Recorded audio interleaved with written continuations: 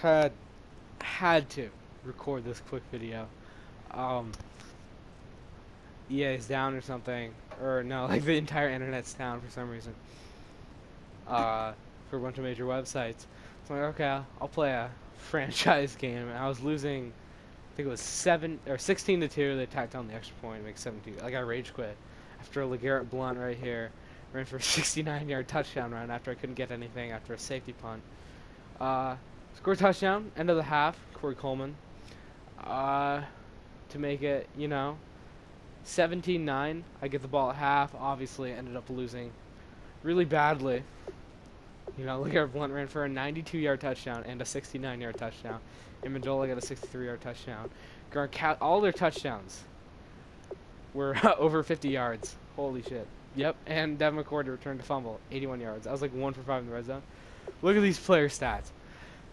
Cody Kessler passed 68 times for 530 yards. That's second most all time. Matt Schaub and Warren Moon, 527. They're at 2. Boom, you're bumped down. You guys are tied at 3.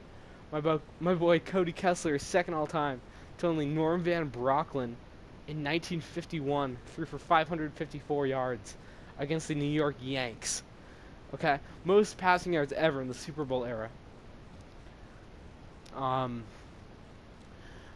Yeah, Brady only threw 21 passes, like 221 yards. Just beautiful day, one interception. You go to team stats. Where is it? Where's red zone efficiency? We were in the red zone 5 times, okay?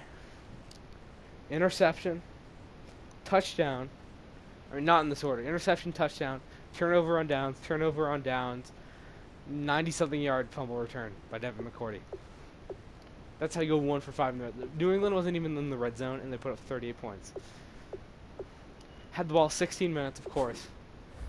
Out of 24, I think. I don't know. Oh, 28 maybe? I don't know how many quarters I'm doing. How long my quarters are. 87.2 rating. Not really good at all. It's like average for 530 yards. That's just... longest pass, 41 yards. I think that was at the very end of the game. 7-7 attempt. Which isn't even awful, but not good. Rushing, obviously, LeGarrette Blount had a monster day. 16 for 21. Duke Johnson, I only ran the ball 6 times. Technically 7, maybe. So he got a sack or something. Fumbled it. Fumbled on a sack. Brady also fumbled it, and then they recovered it, of course. So maybe that's a sack. The 1 for 7, 1 for -1. See, look at this. Look at this. 3 100-yard receivers. Then 68 yards. 87 yards. Gordon Coleman. Gordon scored a last-second 41-yard touchdown. Duke Johnson also had like a 41-yard screenplay. Look at that. Even Telfer had 1 catch, 20 yards. Barnage got injured. That probably would have helped me. Defensive, obviously nothing happening there.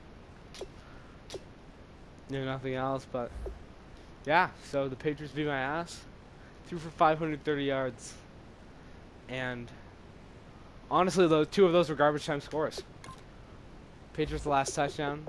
So you really could call this 31-9. Anyway, still got beat by 22 points even though I threw for 530 yards. Thought that was interesting. It's not. That's just what I think. Tom Brady threw for 500 yards, right? Yeah, that game doesn't really count. He had a 99-yard touchdown. It's the Bills last year. Holy shit. That's high up there.